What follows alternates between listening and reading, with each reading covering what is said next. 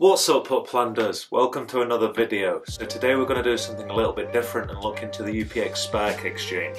I briefly talked on it in the last video, so let's jump into the video and I'll screen record my laptop right now so we can actually see what's going on.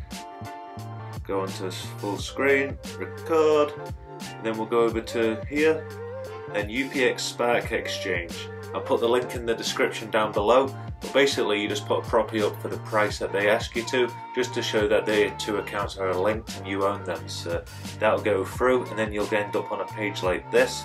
You'll have your banking, so this tells you how much you've got, your transactions in and out of your account like a standard banking account. Live listings I use here, so if you click on this you can see all the contracts what are open right now, so you can actually buy contracts or bid for contracts. So if you've got 0.11 Spark right now, you can get 18.05 UPX every hour. All you'll do is copy the address, go over the whole address like that, copy it, then go over to your Upland account, go down to the bottom right, and then you'll paste in here that address. So that's a contract address, and then you'll go to it on your Upland account.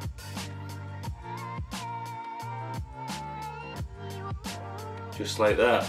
And then all you'll do is click on the actual building, and then go on to more, contribute.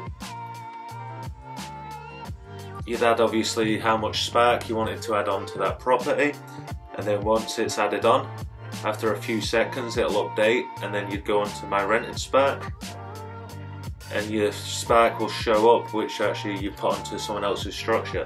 So right now I'm putting Spark on someone else's structure in the contracts, and I'm getting 20.35 UPX every single hour right now.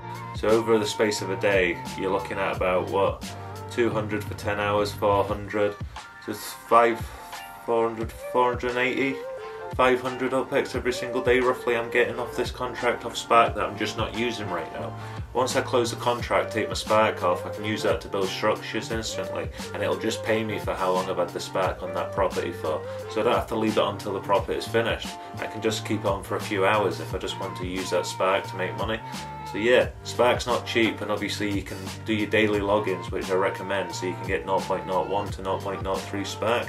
But if you're gonna try and put money into and buy Spark from the store, this is a great way to make money on your investment as well as building structures.